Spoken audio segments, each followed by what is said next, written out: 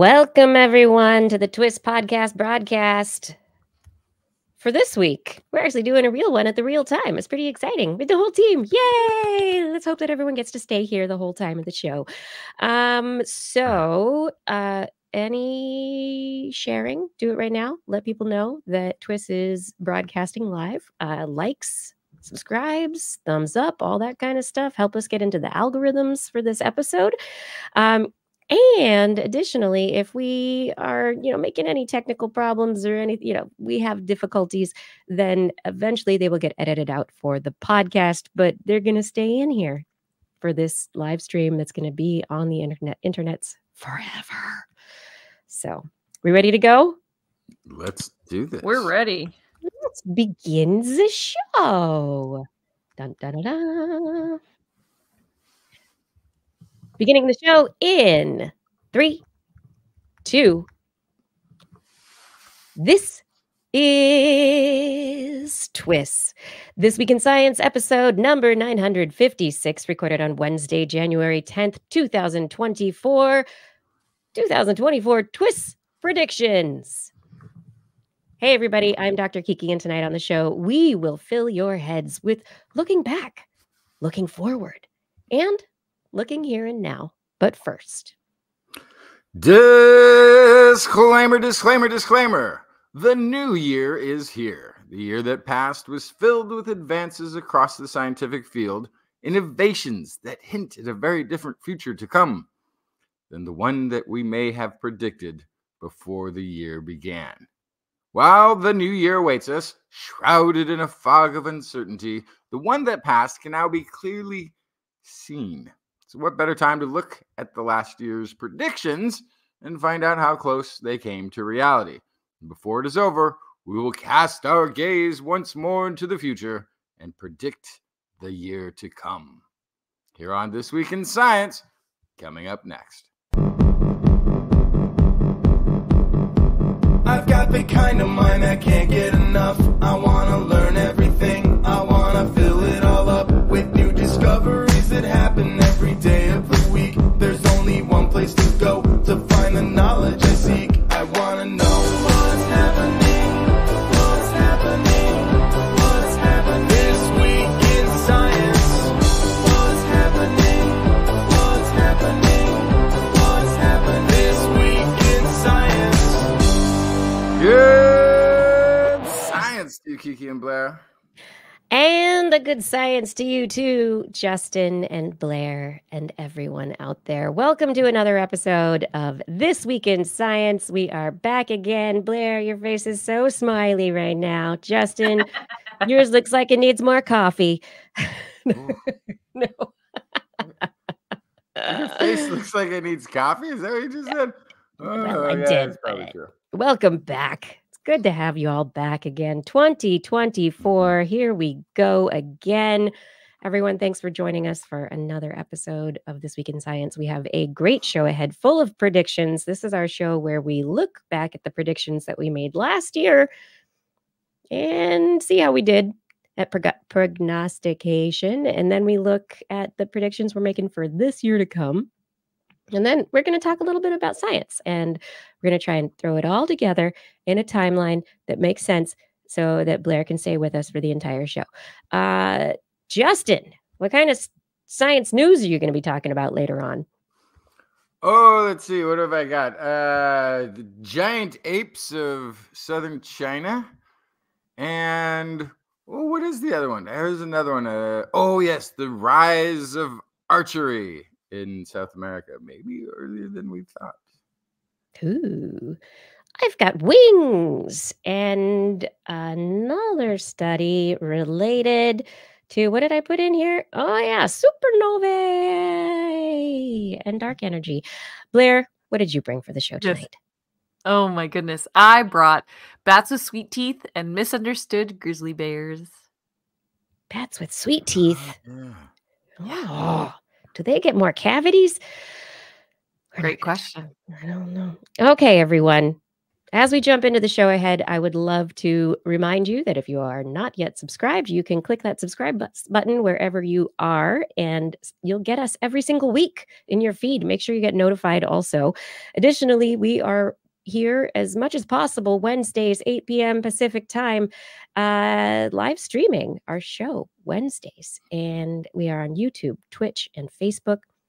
Most of the social media accounts are at TWIS Science. Our website is TWIS.org. And if you look for This Week in Science, you'll find us pretty much anywhere. But anyway, here we go. It's time for the science. And let us begin with our predictions from last year. How did we do? How did we do? Yeah. I mean, I'm going to say, I think I usually play it fairly safe and close to the chest. So anyway, I said last year, yes, climate change will continue to worsen with continued drought and fires around the world brought on by shifting weather patterns and higher land and ocean temperatures. Yep. Thanks, El Nino. However, we will see continued success in the development of sustainable energy sources like solar, wind, and geothermal. And yeah, there's been a lot of that. Oh, there was a real advancement and some real data showing us that those sustainable energy sources are making progress, which is great. And new battery technology will begin to improve electric vehicles as a choice for consumers. Also, that one came to pass, which I actually, that was like a big, like, toss in it because it's been a long time for hoping the batteries would start to get better.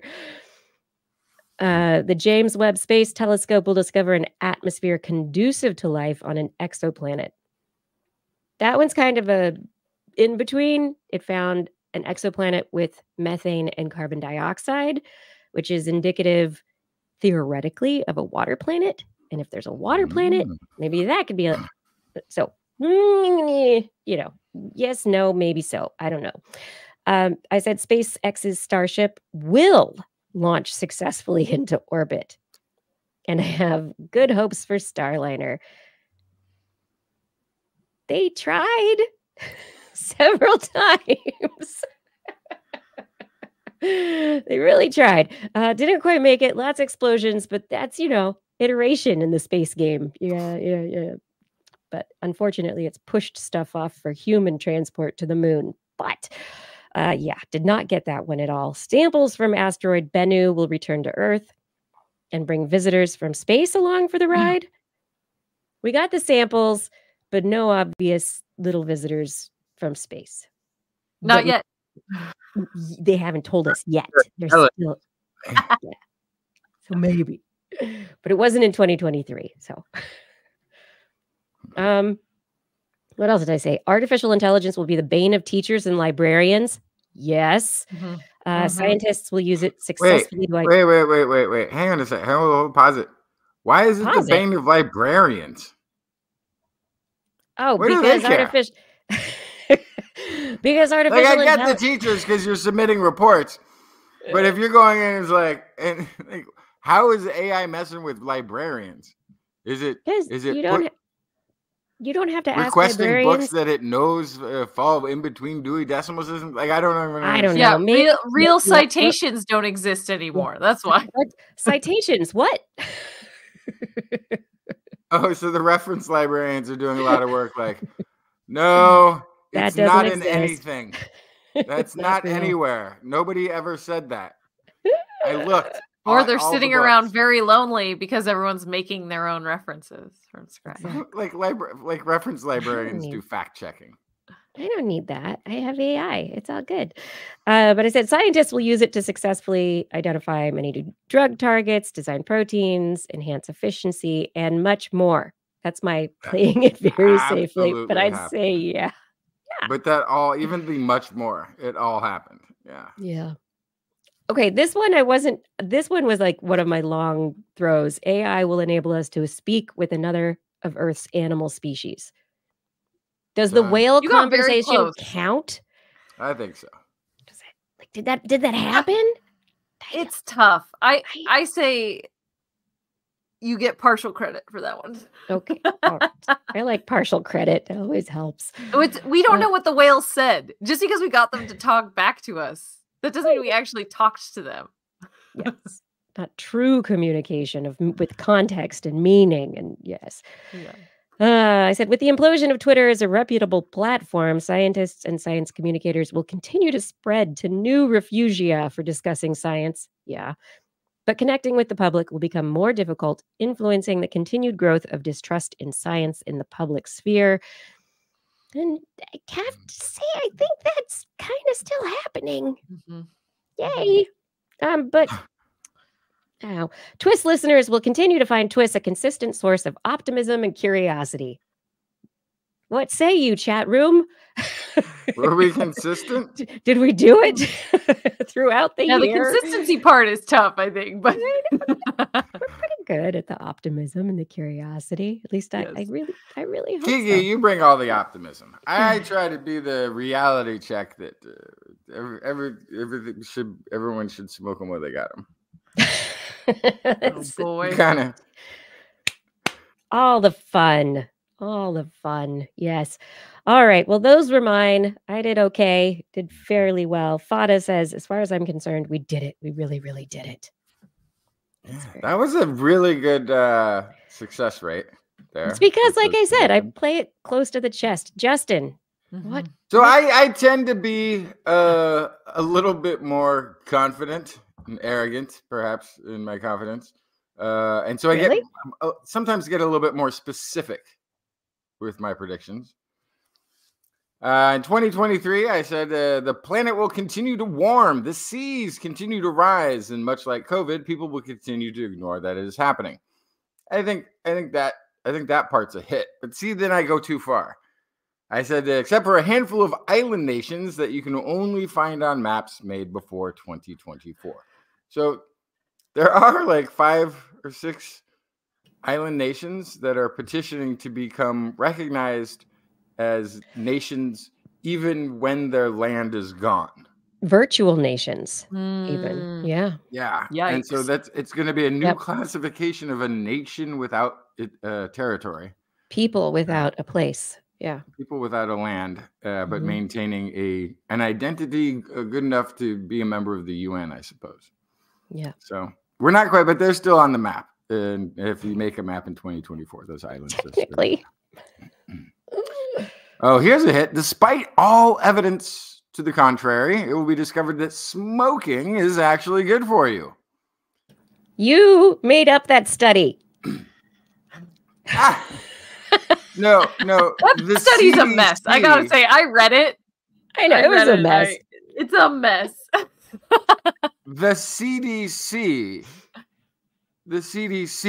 put out that report, and they didn't highlight the fact that their data showed that smoking amongst the severely depressed led to lower mortality rates. No, they did not. That's the big piece there, amongst the severely depressed. Yeah. That doesn't mean well, that's smoking what we're talking about. But that's what we're talking about. And so, yes, they highlighted exercise, even though exercise was a slightly higher mortality rate amongst the severely depressed than smoking. But also glossed over the fact that income inequality has a big role to play as well. Anyway. Yeah. In the prediction, I did go on to say that the discovery created a major boon for the one company that still made ashtrays until it was later discovered that the ashtrays caused cancer, and it was them all along. So, I mean, yeah, I'll give myself one for partial credit. I'll give myself partial. Partial credit. You know, the prognosticating, you just got to get close to target. You don't have to be 100%. James Webb Space Telescope, as some people still call it, will discover life on another planet. The infographic of chemical spectrography indicating biological processes will be underwhelming at first, but a later artist rendition of a winged toad as a possible life form on that planet will capture the world's imagination. I feel like They this is happening over and over again.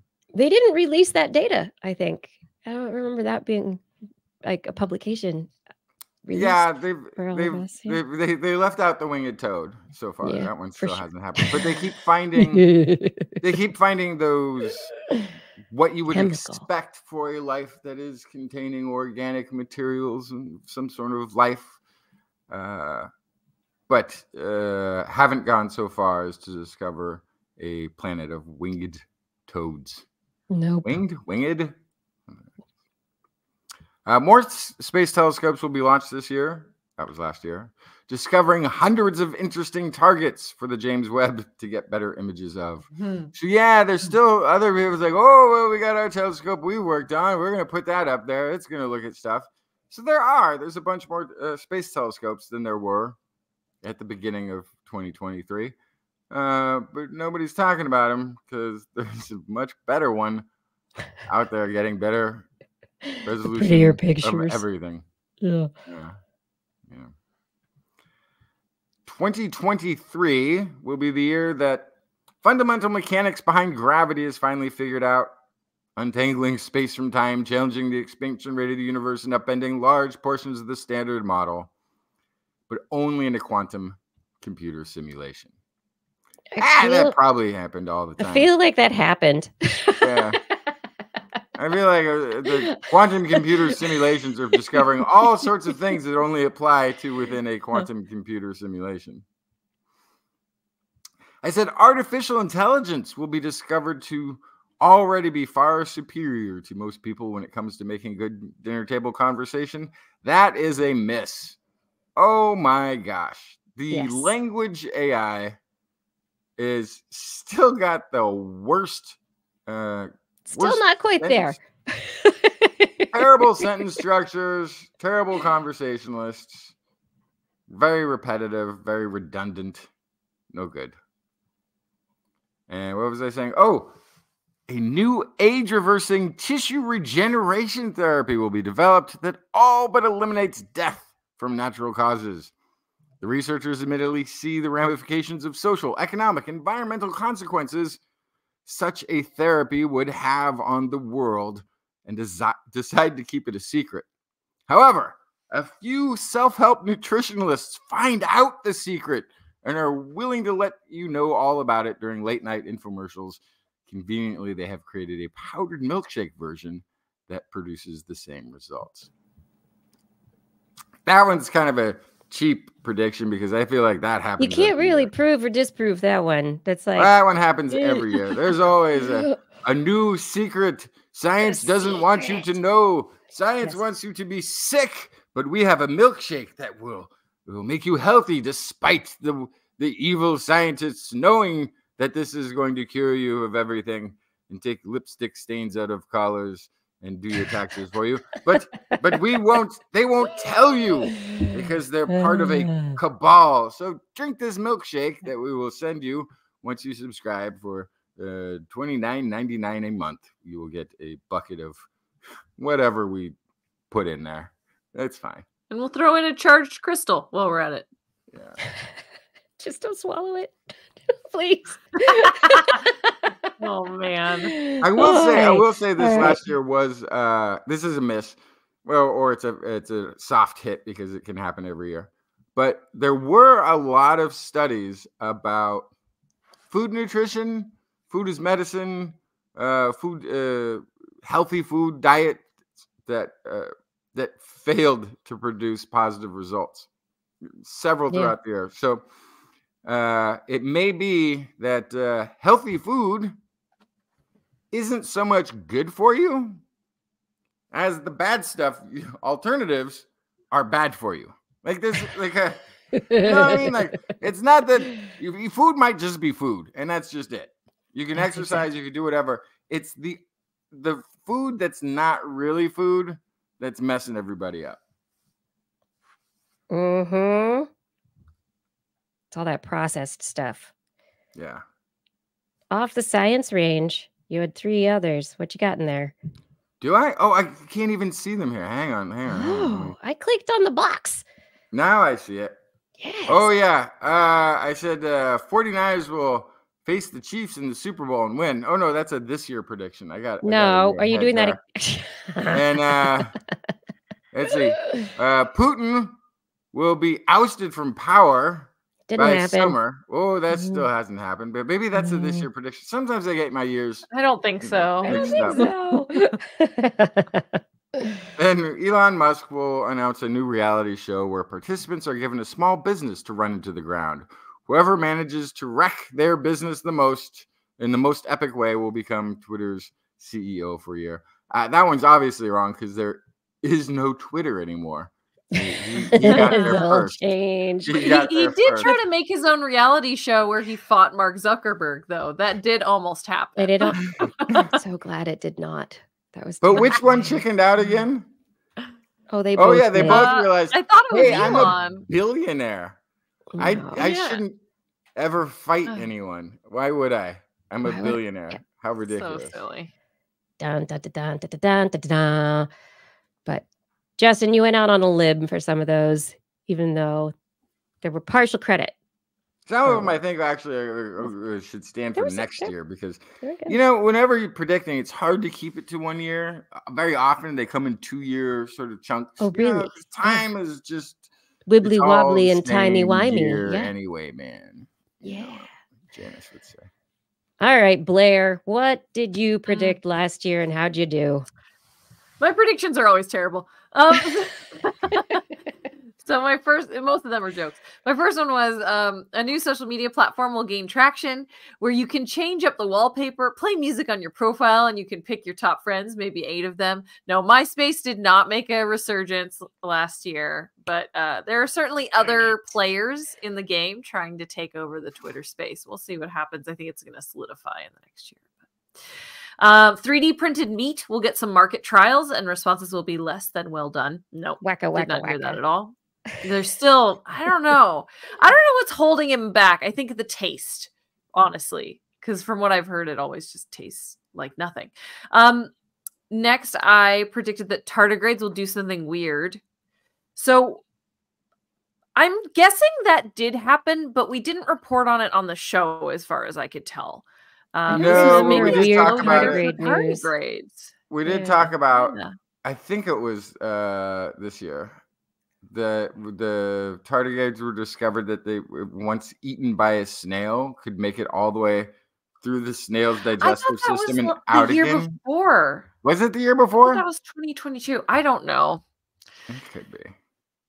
That's Kiki's looking. All right, while she looks, I also predicted that fully driverless self-driving cars will be active and prevalent in the Bay Area and cause problems. Yes, yes, yes. People have died. It's not good. It's pretty scary. So that was a big yes, unfortunately. First AI feature-length film will be released, and there will be too many fingers. No, but AI certainly can get up to a lot of weird things. So there's a partial. I'll give you a partial on that. There have been images that have come of war for whatever reason were AI generated. Possibly because nobody wants to be in a war zone and take photographs because they're killing journalists. Sure, yeah. So images of destruction in Gaza have been shown representative of what's going on that were AI generated and did have too many fingers. Yeah. An occasional extra leg, probably. Anyway. Thanks, AI. You're scary. Yeah. I predicted that we will cure cancer again and again. And as far as I could tell, the closest we got on our show in the reporting is that there was a story about forcing cooperation in cancer cells to basically initiate cell death. So pretty good. Yeah, there's no treatments out there yet, but still. Yeah, there are several avenues of always, but the avenues that are taking place now are so much more targeted that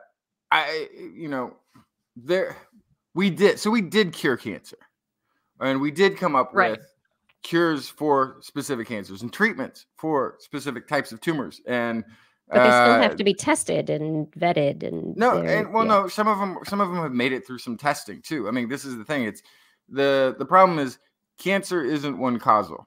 Right. Which is why I said again and again. Well, and again. Yeah, because it has to be done every time separate.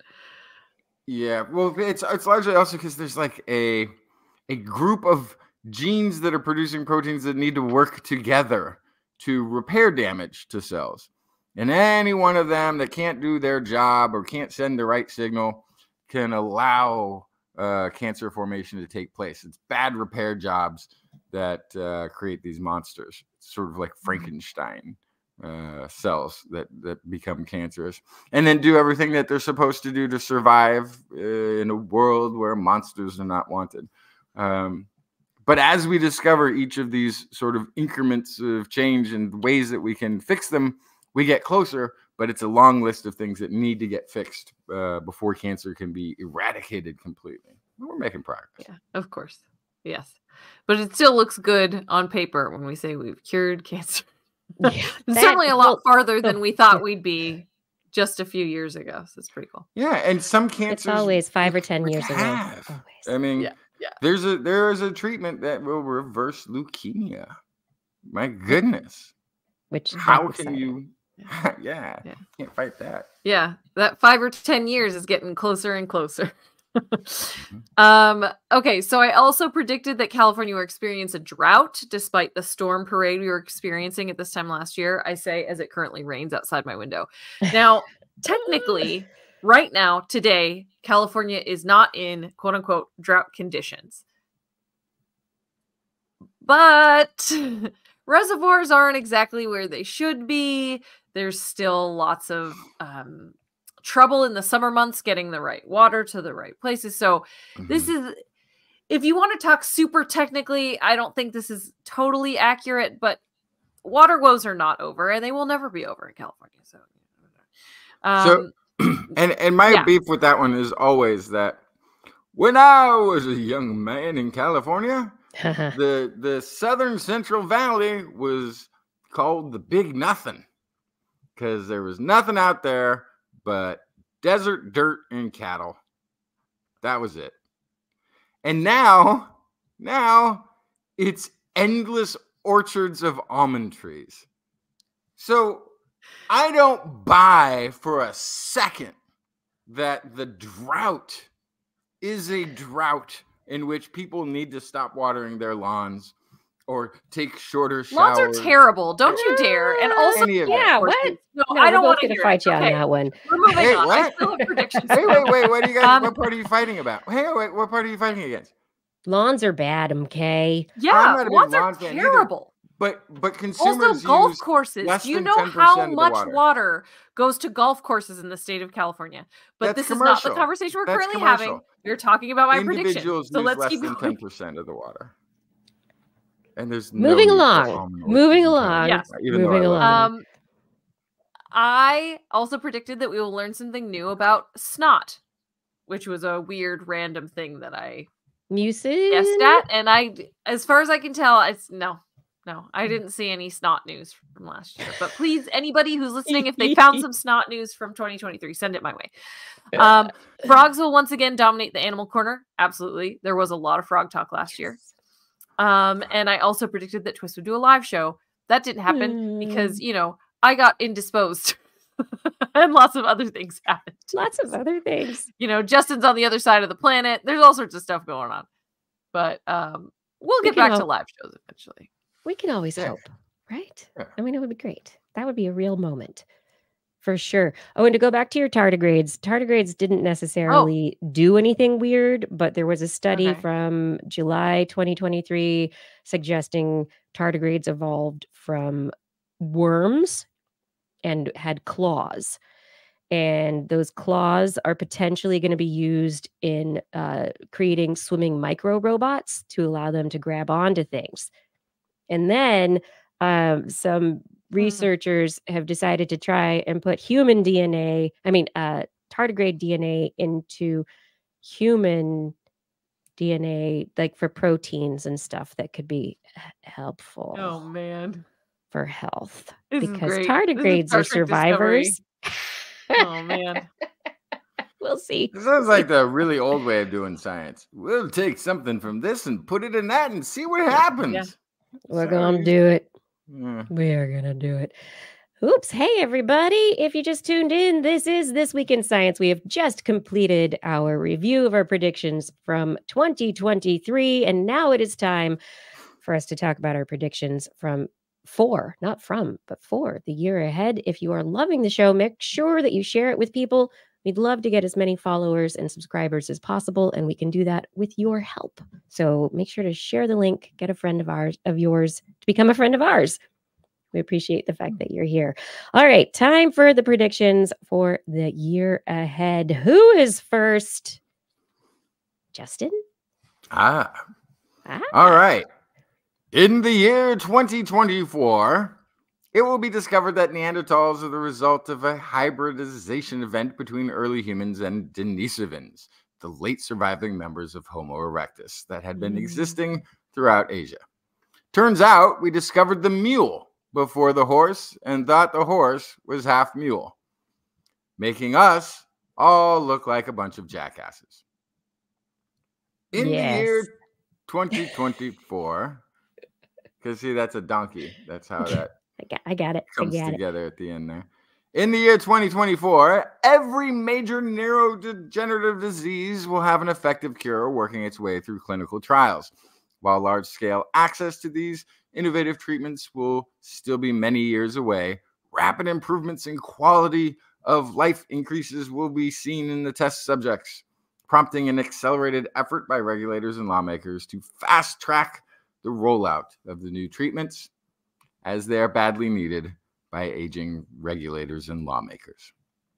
In the year 2024, self-driving cars will be replaced by cars you drive yourself.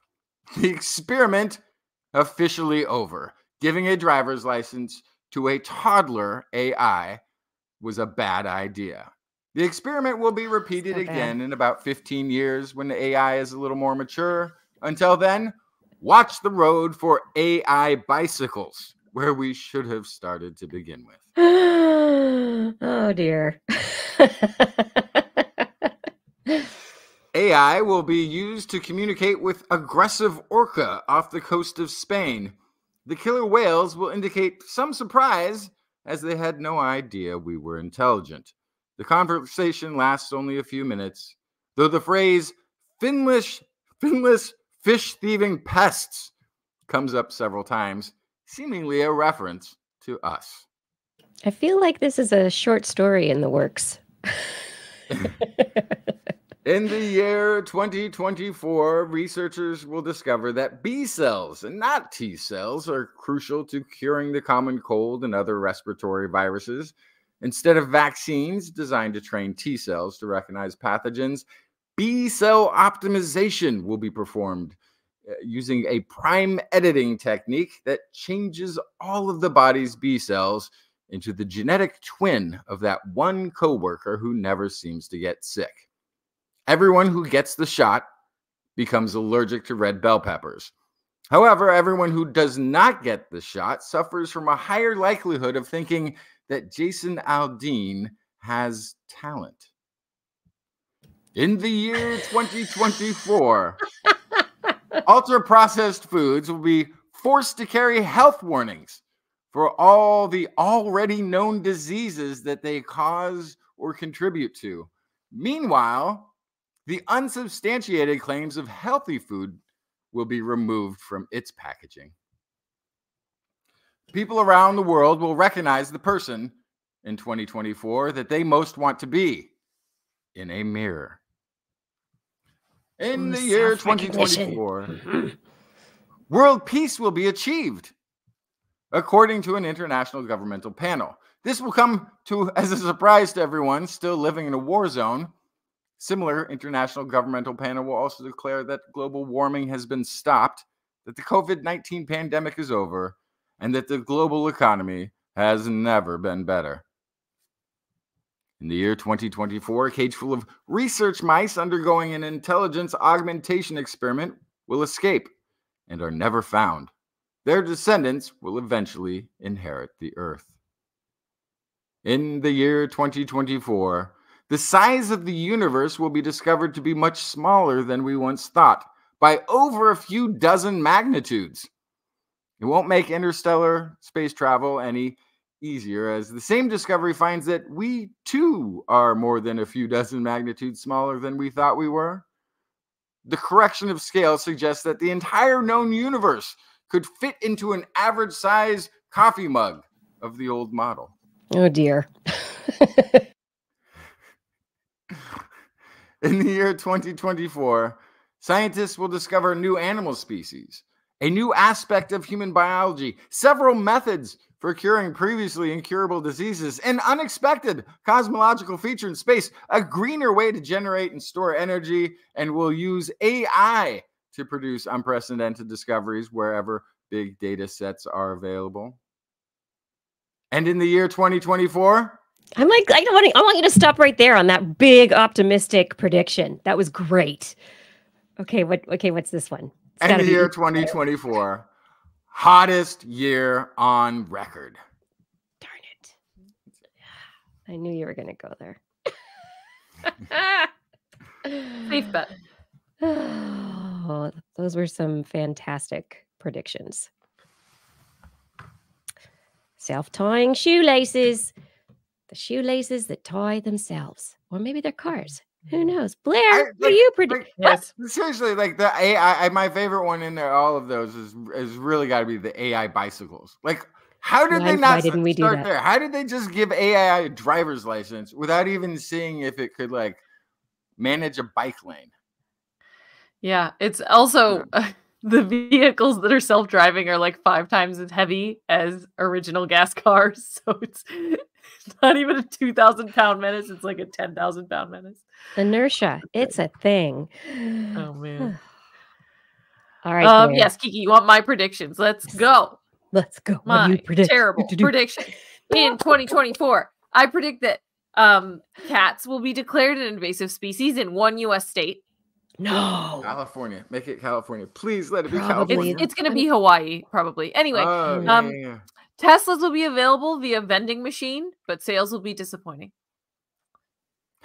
That was actually from Brian. I like that. That's Brian's prediction for me. Thanks, Brian. An AI written song will chart on the Billboard Top 100 and will raise questions. All those questions we were talking about yesterday, actually. With streaming services getting ads back and becoming more expensive, DVD players and CD players will start flying off the shelves. What? Physical media that you just own? Physical media. Who knew? A synthetic brain in a dish will play an AI in chess. And betting on the match, all in Bitcoin, of course, will be crazy.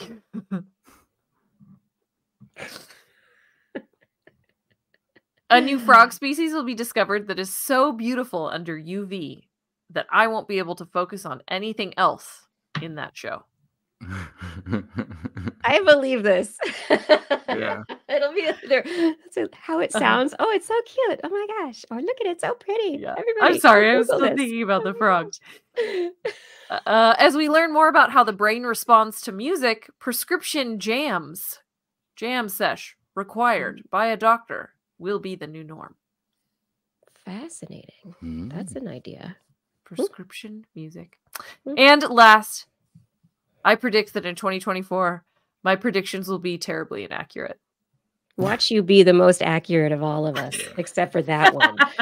I'm just hedging my bets, you know. I finally want to get one right. You've gotten them right. Come on. So let's see. Similarly to Justin, in 2024, I predict that climate will continue to warm globally. And I'm, of course, making this prediction because El Nino and that the whole thing, it affects stuff. But yeah, it's going to keep warming. Elections around the globe are likely to prove contentious and stall political progress on climate and AI regulation. So 2024, I think we're going to see like not a lot of progress on regulation of this stuff because politicians are going to be like, hey, look at me, vote for me, instead of actually doing stuff. And in those lines, Nate Silver will make a lot of uninformed public comments about various scientific topics and a lot of bad election predictions.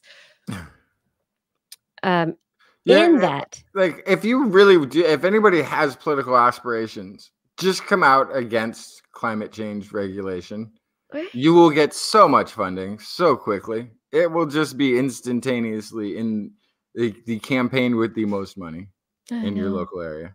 No taxes. No Nobody cares about regulations taxes on your anymore. gas Taxes fields. are so low. They don't even know they're paying taxes. They don't live in Oregon, do they? AI deep fakes online during these elections are going to confuse and impact voters and the elections. Absolutely. You're so right. And that's terrifying. Yeah. Are you talking about the just regular ads? No, not regular ads, but the deep fakes created by AI. People using AI to deep fake stuff in and put it on social media to get it out there. And a candidate saying or doing or being photographed doing something that's going to influence things, even though it's going to influence stuff. Yeah, absolutely. So, I mean, the fact checkers are going to have a real time of it this next year. Someone is going to land a robot on the moon. Someone. There's a lot of people who want foot rope. Someone is going to do it this year. Okay. NASA is going to launch the Europa Clipper mission, and that launch is going to be successful. There's not going to be a bad rocket. There's not going to be explosions. It's going to launch. It's going to head out there. We're not going to really learn anything from it until about 2030, but the launch is going to be successful. That's what I say. There is an experiment that hopefully they're going to, I really think they're going to put their data together. And a couple of experiments that have been going on looking at the mass of the neutrino. So I think we are going to get a really accurate measurement of the mass of the neutrino this next year, published. People are going to report on it. 2024 is going to be the year of the exascale supercomputer. US, UK, EU, China. People are going to have exascale supercomputers either working or being built all over. Wait, where's the exascale? What does that mean? It's like 10 to the 18 process. It's the parallel processing, massive super parallel processing that will allow for things like digital twin research and there's the physics research. Look, they want to put one in the National Ignition Facility to look at ignition of nuclear warheads for our nuclear stockpile. They also are going to be putting one at Argonne National Labs that's going to be doing more digital twin type research and quantum processing. But, well, let's see. I think we're going to see a lot of positive progress on mRNA vaccines next year. I think we're going to see some results from some of the trials that are going on. I mean, maybe we'll see more mRNA vaccines making it further in the process. Neither Blair nor Justin will have another baby in 2024. Me for sure. This is my prediction. I'm looking at Justin's face right now. I have technically there is time. So there is time. I'm not throwing down the gauntlet. This isn't a challenge. This is my prediction. No, I take it as a challenge. That's fine. I'll figure it out. Oh, dear. My half, no problem. Good. And Science and TWIS are going to continue to bring the optimistic slant for humanity to our audience throughout 2024. I'm not saying it's going to be all the same, but we're going to continue to do it. All right. Okay. Hey, everybody. This is This Week in Science. And if you are listening right now, it would be super awesome if you are enjoying the show, you want to support us, head over to twist.org, click on the Patreon link, and become a patron of the show. If you don't want to help us out on a monthly basis, you can also click on the Zazzle link, and we have all sorts of really cool products, merchandise that are TWIS related that have been artistically created for the most part by Blair, taken from her annual calendars. Oh, hey, and there's a 2024 calendar there that Blair made this year for all of you to enjoy. So multiple ways to help keep TWIS going, bringing you that optimistic slant throughout 2024. We're here for you. We thank you for your support. All right. Coming on back. We lost a Justin. Where did he go? You want to talk about some science, Blair? Yeah, let's do it. Okay. How's it looking on your end from where things stand? Do you want to just roll? Or do you want to do a Blair's Animal Corner first? Let's do the Animal Corner now while we have it. Okay, so this is where we're going to go right now. So I'm going to change that transition too. And we're coming on back right now for the first Blair's Animal Corner of 2024. She loves our creatures, great and small. Biped, millipede, no pet at all. If you want to hear about animals, she's your girl. Except for giant pandas and squirrels.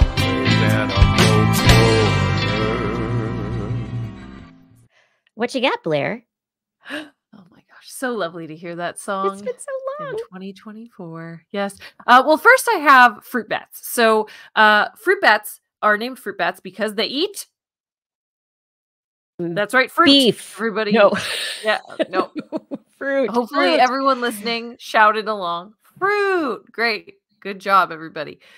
So fruit bats eat fruit, which for us might have been a problem because we would eat nothing but a sugary food, and therefore we would get, everybody say it, diabetes. That's right. Yes. Excellent. Okay. So diabetes, the 8th leading cause of death in the United States for humans, is a pretty big deal. So UC San Francisco scientists decided to look at fruit bats to see how they can survive this extremely sugary diet. How do they not get and die from diabetes?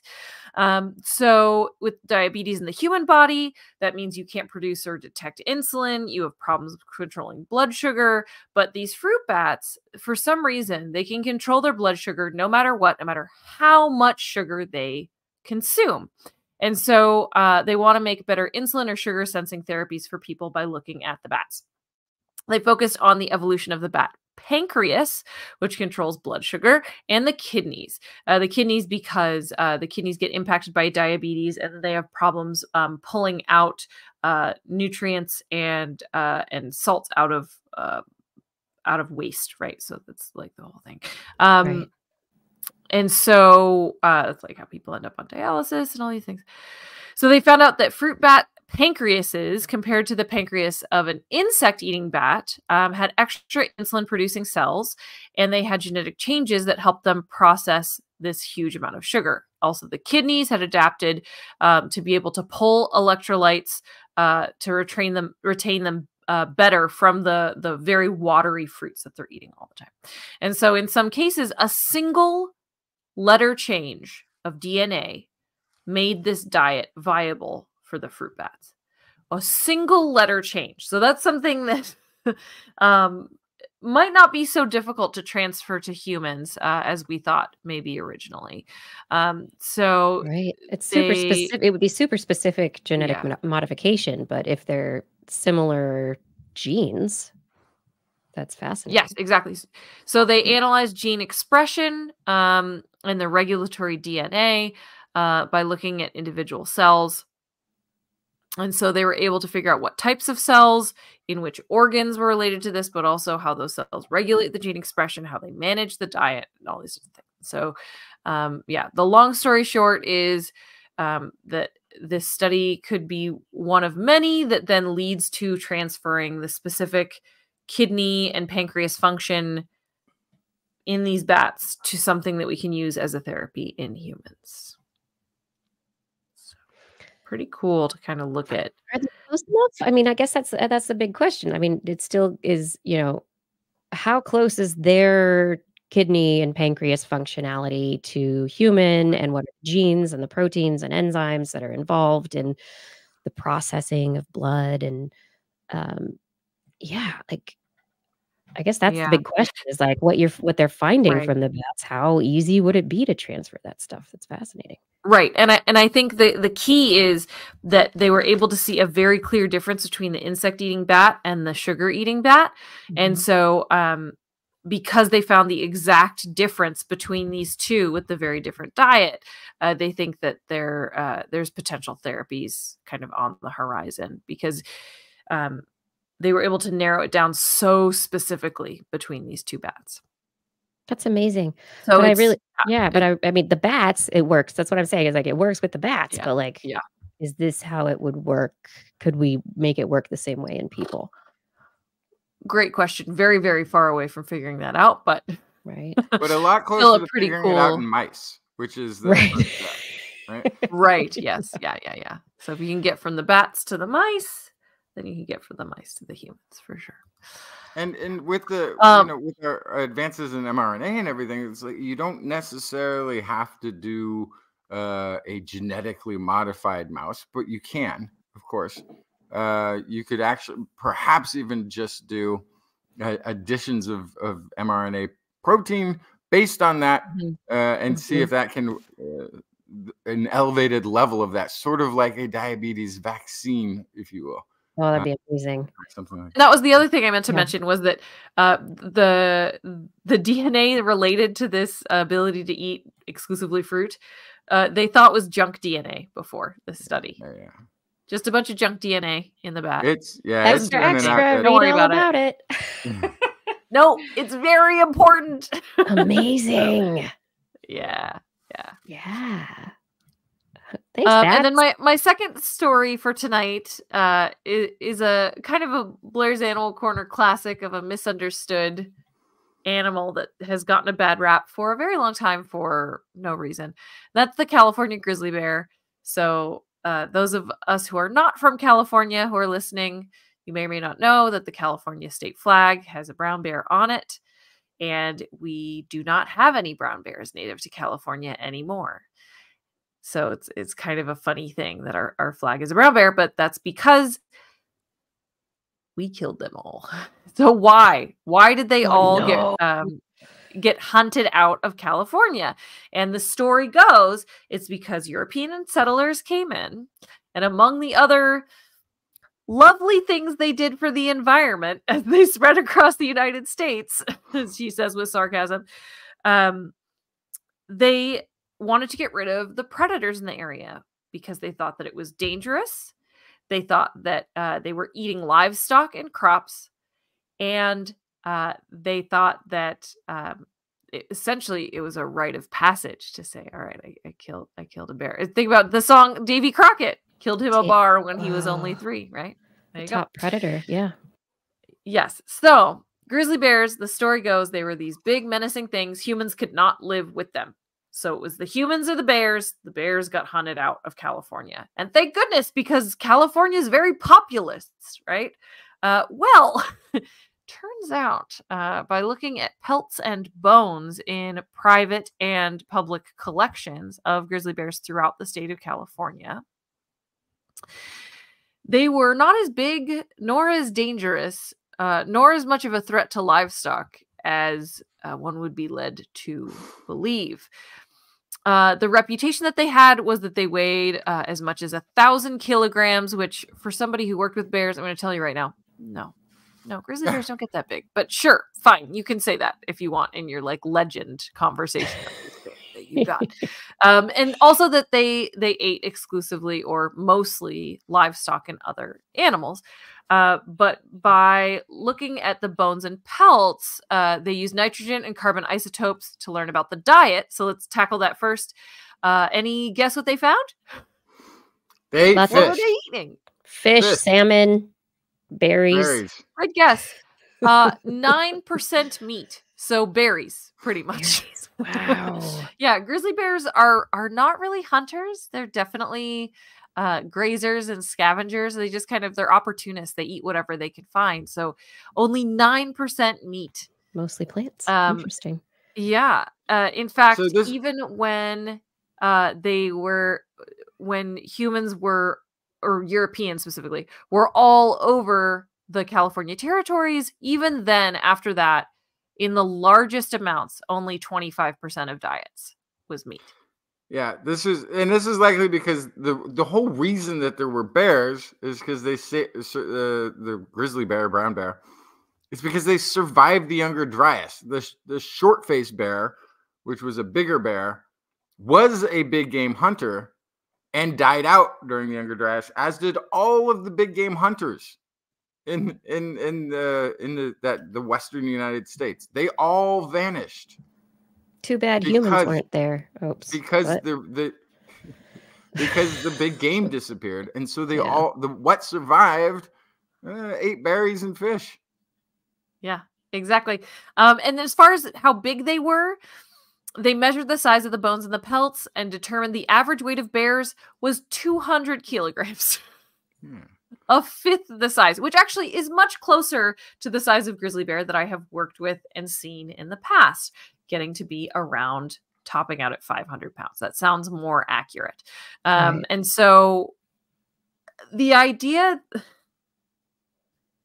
It's just very silly. But so essentially the grizzly bears, they were not killed because they were eating livestock or because they were these giant menaces. They were killed as trophies. That's pretty much it. And because if they wandered into human territories, people felt threatened and they decided to dispatch them. So, which is what happened across Europe before the civilized Europeans came to conquer the Americas. You know, that again was in quotes and with sarcasm. But the big predators were all eliminated from the forests in Europe, across the UK, a lot of Europe. That's what happened. They got rid of the big predators. It was humans first, and that's the way it's always been. So they came in. They tried to do that here. Oh, our history. Yeah, I mean, think about it. Livestock is one thing, but if you talk about threats to humans, there were humans that lived in California before the Europeans. What? When there were bears here. And they did just fine. It was fine. It's part of the deal. Just, But anyway, I do think it's very interesting that this is the story that we tell about why our state flag has a now extinct animal on it in the state of California. And it's all kind of a lie. The state flag is now not a lie, but it is a remembrance of the great animals that were here before. Yeah. It's for memories. It's fascinating. I love the way that you brought it up too, like the just the stories, the mythical stories, the historical tall tales that were told. Yeah. I mean, you wonder. Bones. Maybe there were some big grizzlies, but those are going to be the outliers. Not right. Not and so that's the other thing they said. 7-8 feet tall. They're outlier, right? Yeah. Is that almost exclusively the ones that were mounted or turned into rugs or turned into some sort of trophy were the biggest ones because people were bragging. So that skewed the expectation of how big the average bear was because those are the only ones being displayed. So Yeah, that, and of course they're made to look all ferocious by the taxidermist when they were probably shot sleeping. Grazing berries. Yeah, like they got drunk on apples that had fermented and then took a nap in a courtyard. Yeah. Who were the real opportunists? That's what I want to know. I mean, we all know. We all know. Blair, thank you for a great animal corner. Of course. Yeah. I'm going to take us to space right now and talk just for a moment about the Dark Energy Survey. This is the Dark Energy Camera at Noir Labs CTIO. And the CTIO is the Cerotolo Inter-American Observatory. And it's been surveying distantly, deeply into the universe to look for supernova. So originally, many, many decades ago, there was a survey of supernovas that came to determine what we call the standard cosmological constant, or what is known in the physics world as lambda cold dark matter. And the model that came from the survey was based on something like 52 type 1a supernova events. And so these researchers were like, okay, the supernova events, it's a very small sample size. So let's look for more supernova. Let's look further back in time. Let's look bigger. And let's try and see if this cosmological constant of universal expansion that we've determined based on the timing of these supernova, the brightness of the light from these standardized supernova explosions, let's see if it really is standard. Let's see if it really holds up when we get a really, really good sample. So yeah, and real quick, when you're saying standardized supernova, that's because the whatever candle strength a 1A is thought to always be the same. They're categorized as the same. Once it's a 1A supernova, it's like it's the most bright setting possible on our scale. So we assume, first of all of these are the same. We assume, sort of interesting. Right? Yeah. It's a big assumption, right? Yeah. It's a very big assumption. And so these researchers with this dark energy survey that was based on this 4-meter telescope that was at the CTIO, the Cerro Tololo Inter-American Observatory, they analyzed over 1,500 distant supernovae. And by analyzing them and putting them through machine learning techniques, they were actually able to aid in the classification to create a higher quality and more consistent quality of classification of the supernovae that they were looking at. And they made a very uniform, highly consistent data set of supernovae that were about 1,499 likely 1A supernova. And these are beyond a redshift of 0.2. And so this is quintupling the number that we had beyond a redshift of 0.5. So this is a huge scale up from where we were previously with only like 52 supernova to infer the thing that causes expansion of the universe, which what we have inferred and decided is this energy called dark energy.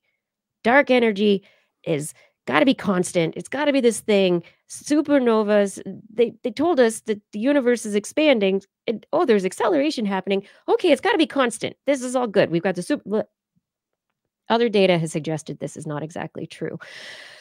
So the most exciting thing for me about this study and what they have shared and what will be published in the American Astrophysical Journal, and they just presented these results at the American Astronomical Society this Monday. Their findings are consistent, but not definitive in terms of what we understand or what we thought we understood about dark energy. So on the screen right now, I have an image of supernova that have been sampled within the field covered by the detectors of this dark energy camera.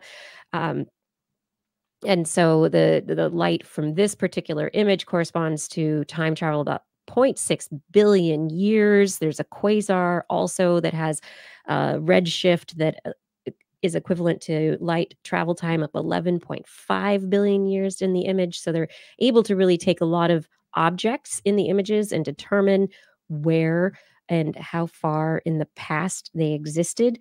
And in doing this, they were able to create a sample set that does fit within the lambda cold matter model, dark matter model, or dark energy model, but not exactly. It's not that there's not a non-accelerating universe. It fits a model of an accelerating, expanding universe, but there's a lot of variability. And so it doesn't fit perfectly. And because of the variability, it suggests that there is actually the possibility that dark energy is not consistent across space and time, that it has changed over space and time, and that there may be acceleration or differences at different points in cosmic time. So it supports the idea of the expanding, accelerating universe, but not necessarily the consistency of dark energy. So there is definitely more to be looked at moving forward, but I find it intriguing and exciting. And the fact that we can just look at these objects based on the red shift or the blue shift of the light and start to get an idea of how far away things are, how fast light and space-time are accelerating. And just to be clear, they're not accelerating quickly. In terms of the amount of expansion that takes place as light travels for a year is I'll almost say astronomically small number. The shift is so tiny you would never ever notice it, even in the most sensitive instrumentation on Earth. Right. But over vast parsecs of space and deep time, and when we're talking about something that can be 0.6 billion years of traveling, well, then those things become a little bit more obvious. And then for objects that are further out and then further out, the cumulative acceleration effect of all these things expanding in every direction all at once makes it seem like very rapid, quick expansion. Oh, things are flying apart. But however, in terms of any sort of measurement of space that we can relate to, it's almost nothing.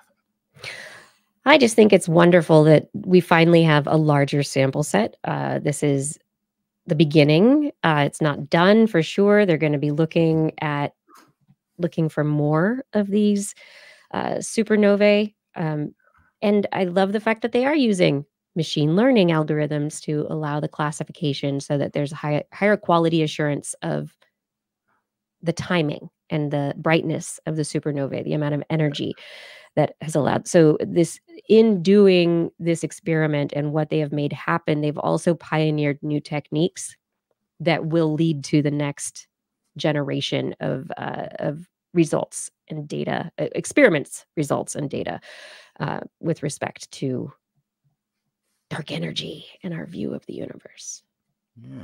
The other thing that's too is I was looking at that graphic, like the whole problem with the 1A being a candle brightness that's set in we think this is what they like there's a maximum amount of burn that can take place in space with the supernova.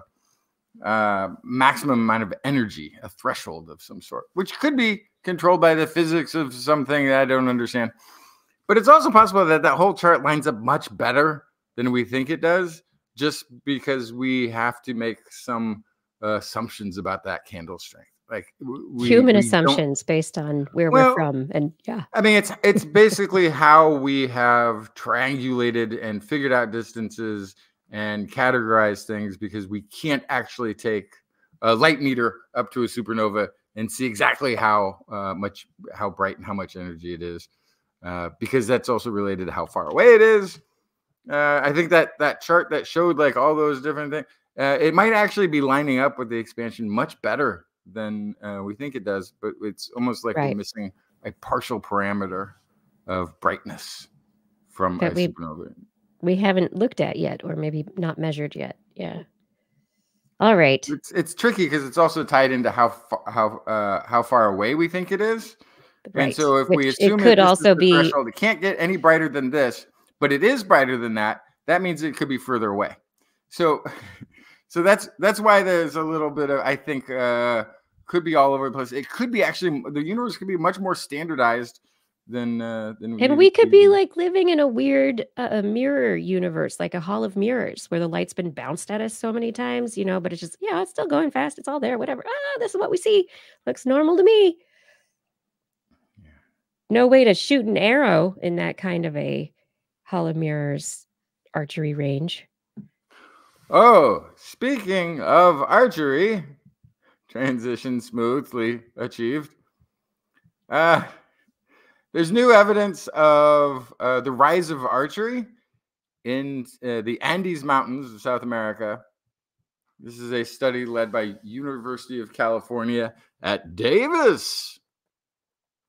They focused on Lake Titicaca Basin in the Andes Mountains. Anthropologists found through an analysis of 1,179 projectile points that covered dates over 10,000 years into the past,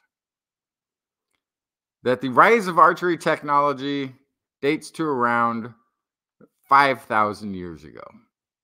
So this is previous research held that archery in the Andes emerged around 3,000 years ago.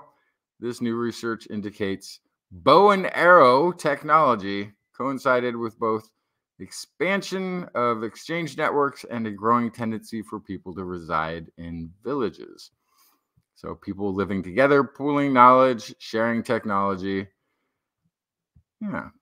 So that would be also around the time that the first current modern Europeans were arriving in Europe.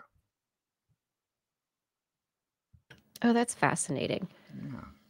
5,000 years ago, there was also a study recently that suggested that's when the genes for, or that are responsible for multiple sclerosis ended up in European populations. Yeah. That a group of cow herders, aggressive, murderous cow herders, 5,000 years ago, brought their sheep and their cows and murdered people and dominated them and gave them their genes that protected them from sheep and cattle diseases, but they now don't do anything.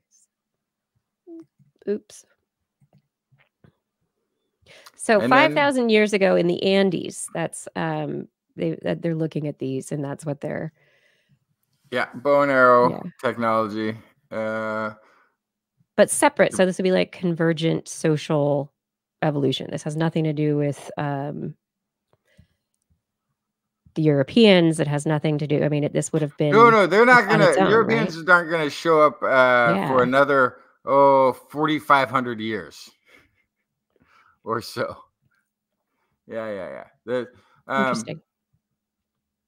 Yeah. And of course, there's already pyramids in South America that are 10,000 years old and older than the pyramids of Egypt. But it's one of those things. It's just it's worth always repeating and reminding people that it's been around. The idea that the New World was discovered or even called the New World, even though it's much older of a world than the people who discovered it and called it the New World, it's always bears repeating. Okay, so now we're going to move to southern China, where researchers have discovered that an ancient ape survived until around somewhere between 215 and 295,000 years ago.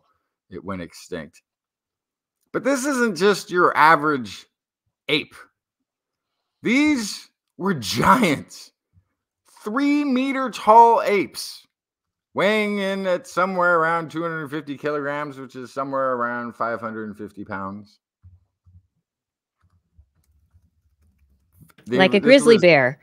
Gigantopithecus. I'm currently Googling how big an orangutan is, because apes, the way that their stance is, they're always bigger than you think when you like see them in a zoo and stuff like that. Because they got it, because they do a lot of squatting.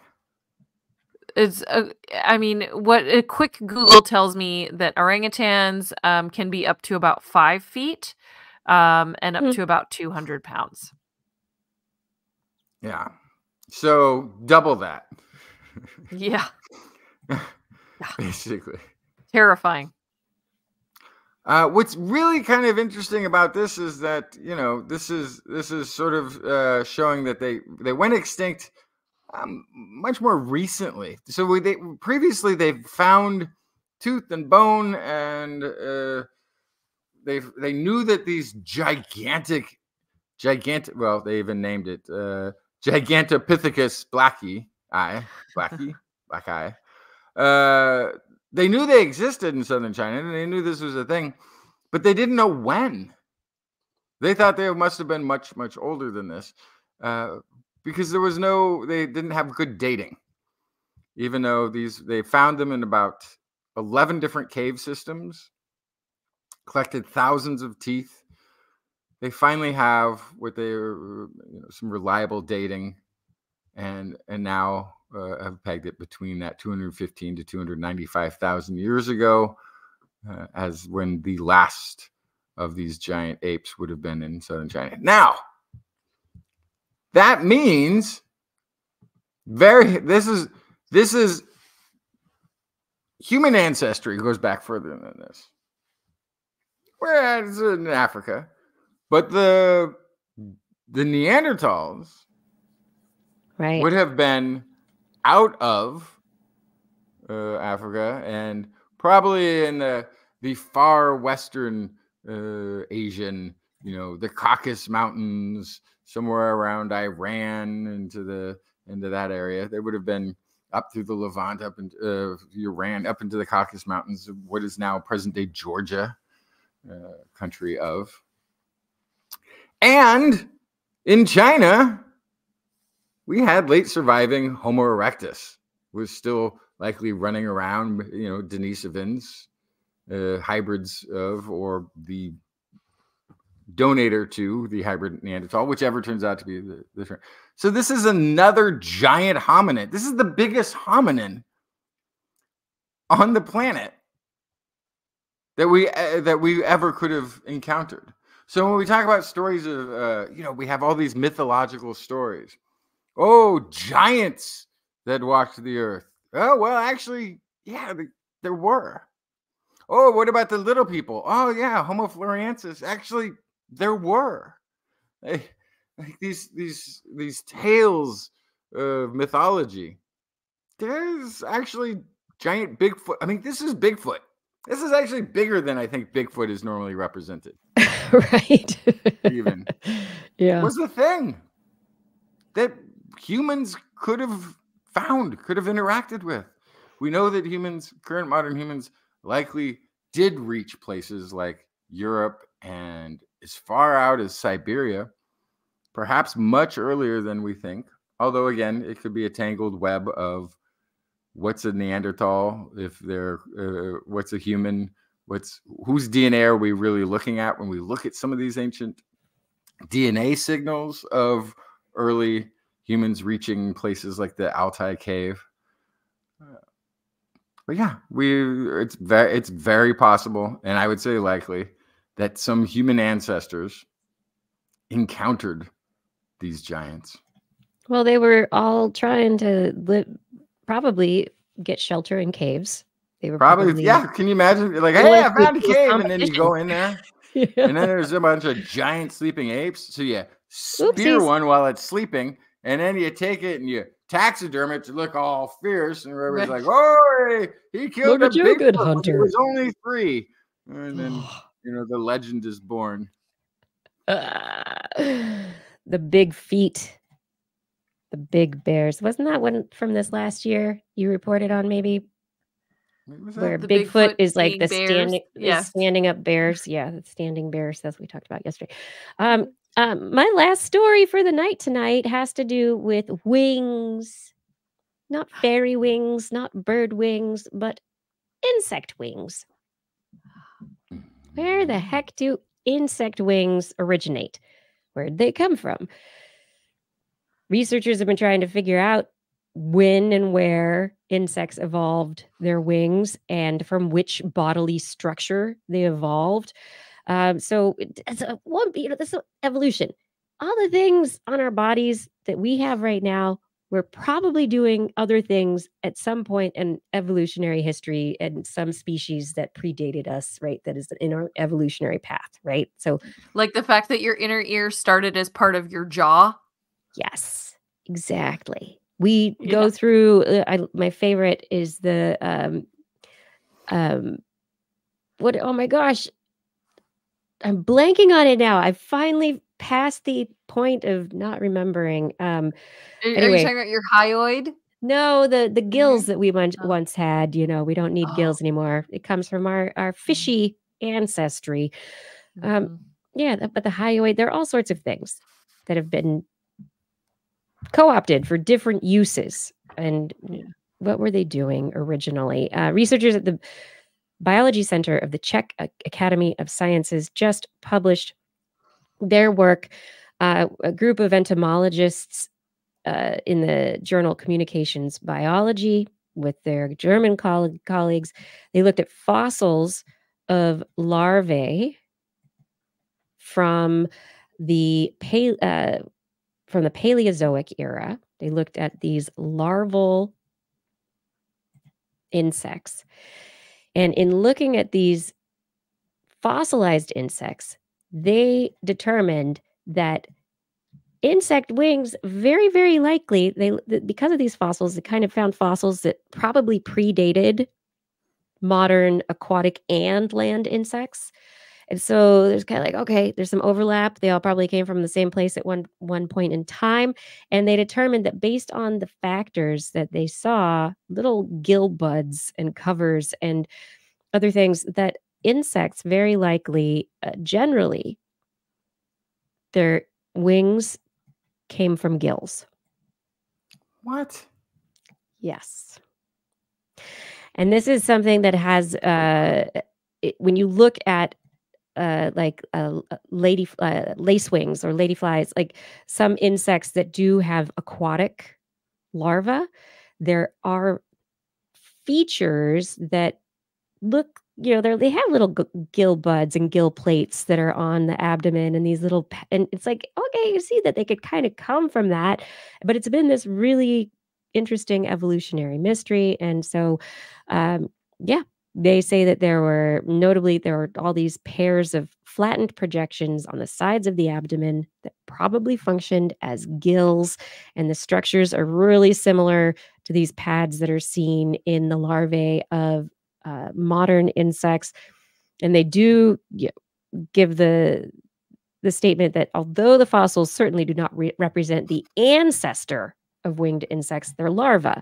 And the adults of the group had fully functional wings, and it's an ancient group of insects. And so given the fact that the larvae of other ancient insect taxa, such as mayflies and dragonflies, are also aquatic, it supports the possibility that the aquatic environment played an important role in the very beginnings of the evolution of winged insects. From gills to flattened projections to wings. But then, how do baby dragonflies survive in the water? They don't need wings when they're in the water. They go through they transform, right? You know, they metamorphose. Yeah, but do they have gills, or how are they doing the underwater thing? They don't have gills per se, but they do have the gill pads, and they have gill. Yes. So they have to get them back separate from where the wings grow, or can we just look at them? I don't get. I think it's the whole ontogeny recapitulates phylogeny, where you can kind of see some that before. Features. I still don't understand it. Yeah, so ontogeny is the evolutionary, ontogeny is the development of an organism throughout it, how it develops through its life. Recapitulates, so repeats phylogeny. Phylogeny is the evolutionary path. So that's why the statement, it kind of goes like, we see the gills, the little openings in in our own embryos that go away and disappear throughout development. But that is a structure that was necessary at one point in our own history. But usually, similar structures beget similar structures. And so this is super weird, because you would think that the gills would have ended up as some of the other mechanisms internally in insects that make up their weird respiration methods that aren't like our closed circulatory system or our closed respiratory system. So you would think it would kind of be in the abdomen as part of their respiration or something like that, but it's not. It's wings That's wild. Yeah, because I'm looking at like, of course, much more recent evolutionary.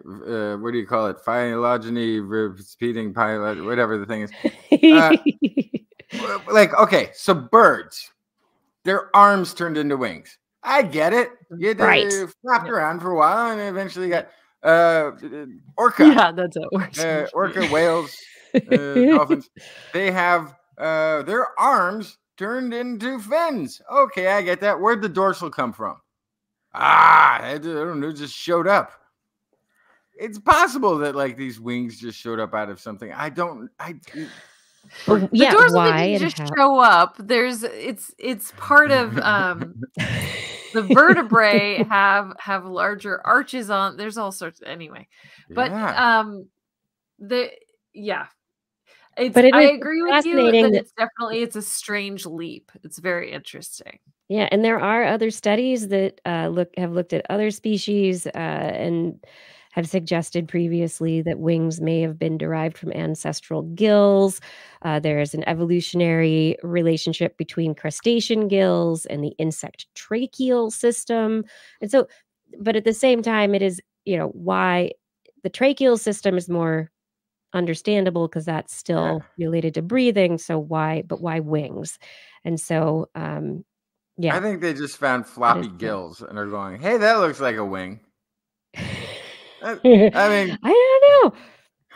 I'm sure that's probably not what's happening, but that's how it sounds. Well, so it's interesting because I'm also now thinking about turtle shells and how they started out as rib bones. The plastron, the bottom of a turtle shell, is the ribs, and the ribs ended up protruding out of the skin in development and creating this hardened outer. It's this crazy kind of jump, kind of similar, more internal structure becoming more superficial, and I don't know. Yeah, but and the gills, these gill pads and these they are actually protecting. They're on the outside in the the and they're kind of structured. And they're structured and they're protecting the underlying breathing apparatus, the respiration apparatus. And so once the organism emerges from the water and doesn't need to breathe in that way anymore, what are those external structures going to be co-opted for?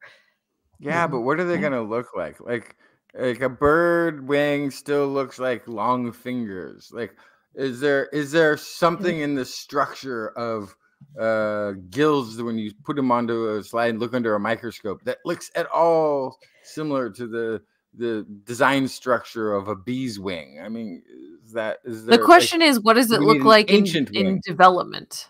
Yeah, because it doesn't really matter what it looks like in the end. It matters what it looks like when you look inside the chrysalis when they're developing, and you see kind of how that wing is coming into being. Does it follow the process that looks similar? Which is the whole other weird thing about this, is that these animals go through metamorphosis. So it's not even like you can watch the wings happen in an egg as they develop from a ball of cells. You're watching this happen when they become goop. But the goop knows what it wants to do next. The goop knows what it wants to do next, but you can't watch the gills on a turn mission. Into wings. Yeah. It makes it so much harder to figure out what's going on developmentally. Kind of makes this really interesting. That's such a cool process. Yeah, I feel like that's probably it. That's the reason for the goop stage. The whole reason for the metamorphosis. I need to get this all the way over there and turn it into a wing. The only way we're going to do that, sir, is if you turn into goop first. Well, then sign me up. Right. Sign me up. We'll do that. We'll just do a goop stage. That's finds a way. It totally did. I can't answer right now. I'm kind of in my goop stage. Gosh. That's what I should have put as my out of office when I was on maternity leave. I'm a little goopy I'm currently in my goop stage. Wait, isn't that an effervescent candle? No. Oh, that's a different kind of goop. Different kind of goop. Well, I know. I'm just saying. That's not my goop. Understood. It could just get It's not misunderstood if you're metamorph. It's going not through a goop stage. Yeah, not My it's not goop is in a insect crystal, it's not in a metamorphosis. candle. Oh no! Man. Have we done it I think so. We did it. We did a whole show. all the way through? Thanks, everybody. Blair, I'm so excited you got to stay for the whole show. I know. I'm watching. I'm You're watching watching the monitor. sleep currently. Keep sleeping, child. Uh-huh. Everyone, thank you so much for joining us for another episode of This Week in Science. We hope that you enjoyed the show. Fada, thank you again for all of your help with show notes, with the YouTube description, social media. Gord, R, and Laura, thank you for help in the chat room, keeping everything peaceful. Identity 4, thank you for recording the show. Rachel, thank you for editing the show. And everybody in the chat room, thank you for who watched live. Thank you for being here to watch it all live. But of course, thank you to our TWIS patrons. Thank you to Aaron Anathema, Arthur Kepler, Craig Potts, Mary Gertz, Teresa Smith, Richard Badge, Bob Coles, Kent Northcote, Rick Loveman, George Corris, Pierre Velazarb, John Ratnaswamy, Carl Kornfeld, Chris Wozniak, Vegard Shefstad, Donathan Stiles, a.k.a. Don Stilo, Ali Coffin, Reagan, Shubru, Sarah Forfar, Don Mundus, PIG, Stephen Alberon, Daryl Myshak, Andrew Swanson, Fredus 104, Skyluke, Paul Ronovich, Kevin Reardon, Noodles Jack, Brian Carrington, David E. Youngblood, Sean Clarence Lamb, John McKee, Greg Riley, Mark Hessenflow, Steve Leisman, a.k.a. Zima, Ken Hayes, Howard Tan, Christopher Rappin, Richard Brennan Minish, Johnny Gridley, Remy Day, G. Burton, Lattimore Flying Out, Christopher Dreyer, Greg Briggs, John Atwood, Rudy Garcia, Dave Wilkinson, Rodney Lewis, Paul, Rick Ramus, Philip Shane, Kurt Larson, Craig Landon, Sue Doster, Jason Olds, Dave Neighbor, Eric Knapp, Lon Makes, EO, Adam Mishkan, Kevin Parachan, Aaron Luthen, Bob Calder, Marjorie, Paul Disney, David Silmerly, Patrick Pecoraro, and Tony Steele. Thank you. Thank you all for your support on Patreon. And if you out there are interested in supporting us and help keep the show going, you can find information and become part of producing this show at twis.org. Click on the Patreon link. And next week's show, we should be back. Yeah. We'll be back. Well, some of us will be back. 8 p.m. Pacific time, broadcasting live from our YouTube and the Facebook channels and from twis.org/live. Oh, Blair. Do you want to listen to us as a podcast? Maybe while you make a souffle. I don't know. Might be fun. Just search for This Week in Science where podcasts are found. If you enjoyed the show, get your friends to subscribe as well. For more information on anything you've heard here today, links to stories and show notes will be available on our website, www.twis.org, where you can also sign up for newsletters. You can also contact us directly. Email Kiki at Kirsten@thisweekinscience.com, Justin at twistminion@gmail.com, or me, Blair, at blairbaz@twis.org. Just be sure to put TWIS, TWIS, in the subject line, or your email will be spam filtered into some dark energy, which, since we don't fully understand it yet, we're not going to read it. You can also hit us up on non-right-wing hellscape social media, where we are at TWIS Science. We love your feedback. If there's a topic you would like us to cover or address, a suggestion for an interview, a haiku that comes to you in the night, please let us know. We'll be back here next week, and we hope you'll join us again for more great science news. And if you've learned anything from the show, remember, it's all in your head. This Week in Science. This Week in Science. This Week in Science. This Week in Science, it's the end of the world. So I'm setting up shop, got my banner unfurled. It says the scientist is in, I'm gonna sell my advice. Show them how to stop the robots with a simple device. I'll reverse global warming with a wave of my hand. And all it'll cost you is a couple of grand. 'Cause this week's science is coming your way. So everybody listen to what I say. I use the scientific method for all that it's worth. And I'll broadcast my opinion all over the earth. 'Cause it's This Week in Science. This Week in Science. This Week in Science. And we're at the after show, but it looks like it's pretty good timing because Blair has got to go. Yes. Good job, everyone. We did I'm it. being summoned Oh. by the tiny human in my home. See y'all next time. See you next time, Blair. Have a great night. Thank too. you. Everybody else. Justin, here it is almost 10 o'clock. I can stick around for like a couple of minutes if you want to talk about stuff. Next week you are a no-show? No show. No Faux show. Okay. No show, faux show. Yeah, I'm gonna for at least the rest of this month be every other weeking things. Okay. And then All right. And then it might be the other every other week. I got to figure these things out. With it, which is why we've been talking about possibly shifting it. Like Blair was saying, Mondays, maybe her lunch hour, because that's the day that she is going to be working from home during the day. We could do like a noontime show, which would be like when you get home from work. But we should throw out to the audience too to see would that work better for them, or is less Justin okay? Because if less Justin, if they can handle a couple of breaks once in a while, I would understand. I too sometimes go through that.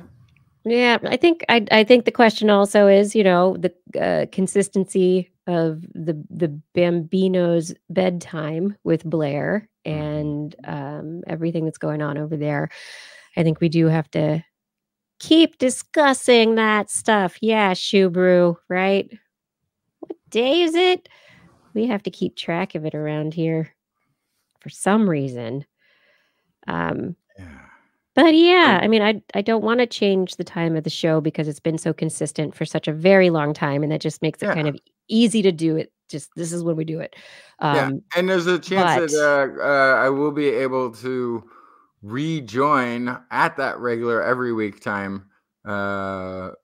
Maybe next month or the month after. It's going to be a little while, but right. So it would be really tough to say, let's change everything, and then find that we could have kept it if we just treaded water a little bit longer. Yeah. I don't know. I think we need to consider it. If anybody has any thoughts for us, let us know on the the Discord, the Patreon, the social medias, the emails. I see your message there, Paul Disney. There are lots of things daytimey to be reconsidered, but what I want to do is just continue to be able to make the show as consistently as possible moving forward. I mean, I know the hardest thing is, as we all know, there's always change. Things change. Whatever. Okay. It is now time. I do have to go. Okay. So are you going to work or just to go? No. The baby? I'd already be at work.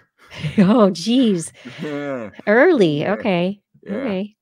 So, no, I guess I wouldn't actually be there, but I'd be Leaving. on a train. Wow. Outside of Copenhagen, going up the eastern seaboard of the Sealand Island of Denmark, right about now. Wow. Must be a beautiful ride. Yeah, it might be. It's dark. It's dark. All I can see is the moonlight reflected in the snow, really, from the train. That's kind of all there is for large stretches. Everything here is covered in snow and darkness. And the snow I don't really mind as much. The darkness, though. The darkness. But you do get the opposite part of it. And The later light. So I came to Denmark based on the brochures that were of pictures all taken in the summertime. Right. What they don't tell you is that the rest of the year, the other 50 weeks of the year, it's a real cold and dark. It's always, why are Scandinavians and those who live in the very northern reaches very into death metal and it's it's the darkness. Yeah. It's just a way to get through the darkness. Okay, I gotta go. All right. Okay. So everybody, thank See you you next so week. much. Not you see you next week, but Yeah, they everyone will- who's you out will see there, that- they I will will see see you next. you'll be back in 2 weeks. Hopefully we'll have Blair next week. Justin just left me here all just with you, but that's great. I'm going to head out as well. This after show has become just a one show. Ooh, a contest. Fada has said that we should do a contest for a TWIS minion to guest host. We could do that. It's always fun. As long as whoever it is just ready when I don't know I have a host or not. I don't know what's happening this year, everybody, but we're trying. All right. We won't overlap with Astronomy Cast. We can't do that. We can't overlap with DTNS. We can't overlap. No, there's so many. There's so many. Everybody, enjoy. Shubru, thank you very much. Thank you for being here and not knowing what day it is. Everybody who's out there, thank you for being out there and being here. And I hope that you all have a wonderful week. We'll be back again with another episode next Wednesday, 8 p.m. Pacific time. It's on my calendar. I made a whole thing. And what's going to happen? We're going to talk about science. Hopefully it'll be me and Blair.